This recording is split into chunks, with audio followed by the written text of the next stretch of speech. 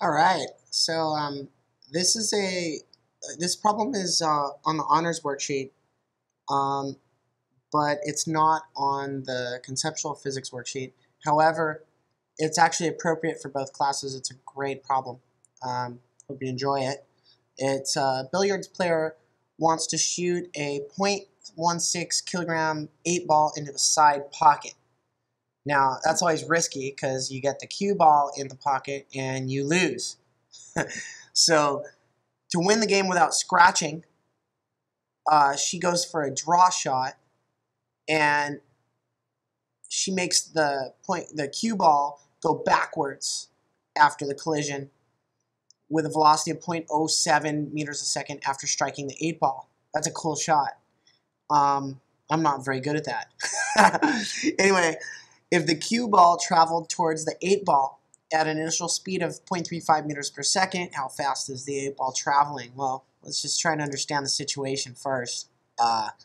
We've got an 8 ball that's just chilling, it's just sitting there, okay, and this is before the collision. And it's essential you draw a diagram before the collision and another diagram after the collision. I'll make those two before,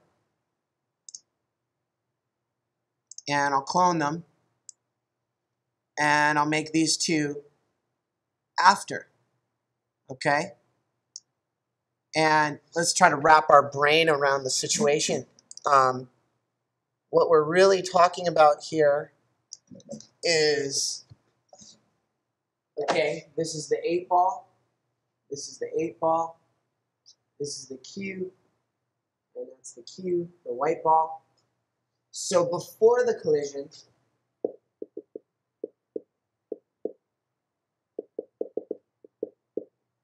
the cue ball is moving. The 8 ball is not, right? And it says she makes the cue ball travel backwards after the shot. So after contact, of course, the cue ball's got to move backwards. Oh, that's a cool shot. And the 8 ball will move, hopefully, into the pocket. And you win, right?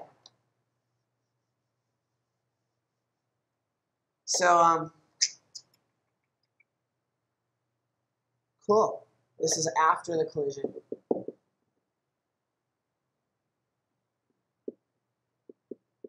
So, 8 ball is not moving before the collision, but we know that P total, momentum total before, has to equal momentum total after.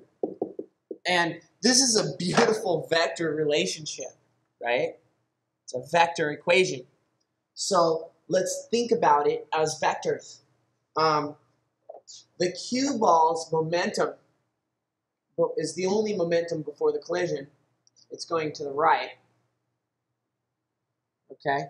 So this is mass of the cue ball, velocity of the cue ball before the collision, right? And we happen to know that. I'm just going to label it P, Q, before. That's a little small, but hopefully you can read that. Okay? And this vector has to be equal to the total momentum after. Well, the total momentum after consists of cue ball moving to the left and the 8 ball moving to the right. So the momentum of the cue ball after plus the momentum of the 8 ball after the collision has to equal this vector. So the only way that's possible is if the 8 ball's momentum it's to the right. 8 ball's momentum has got to be to the right, but it has to be more than the cue ball's momentum before. So this red vector is the momentum of the 8 ball after the collision, and this vector has to add to the cue ball's momentum. So I'm going to place these two red vectors head to tail. This is momentum of the cue ball after, right? So the two red vectors, the two momentums after, have to add to the cue ball's momentum before the collision. And the reason that has to be true is because the total momentum before has to equal the total momentum after. The only momentum before is the cue ball. The momentum after is two objects, the cue ball and the 8-ball. So the two objects' momentums after the collision has to equal the momentum of the cue ball before the collision. In other words, the total momentum before the collision has to equal the total momentum after the collision. Anyway, the problem's almost done now. We just need amounts. Every ball has the same mass, and let's just put what we know, put what we don't know.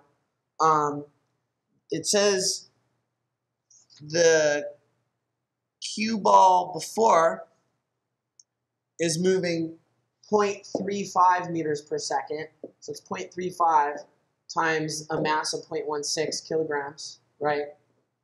I'm going to leave units out, okay? The cue ball after is moving, it says negative. I'm not going to worry about the negative, dude. I'm just going to put mass of 0.16, and its velocity, its speed, is going to be 0.07. Because my arrow already shows that the cue ball after is moving in the opposite direction. I've already accounted for the negative. I don't need to do it again. The 8-ball has a mass of 0.16, and I know everything else, so that must be, I'm looking for the velocity of the 8-ball after the collision as the 8-ball goes in the pocket, okay? So it looks like the 0.35 and times the 0.16 has to add to 0.07 times 0.16. Those vectors must add together. Sorry, I said that wrong. Those vectors do not add together. The magnitude of the PQ before, the length of that arrow, and the length of the PQ after has to equal the length of my red vector. In other words, the length of this vector that I'm highlighting plus the length of this vector, just the magnitudes I'm talking about, has to equal the length of this vector, just from my vector diagram. So I got equals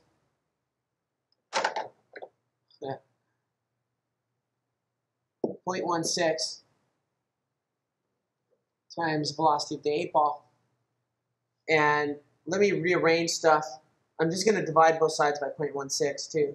So I'll write velocity of the 8-ball is going to be 0.35 times 0.16 plus 0.07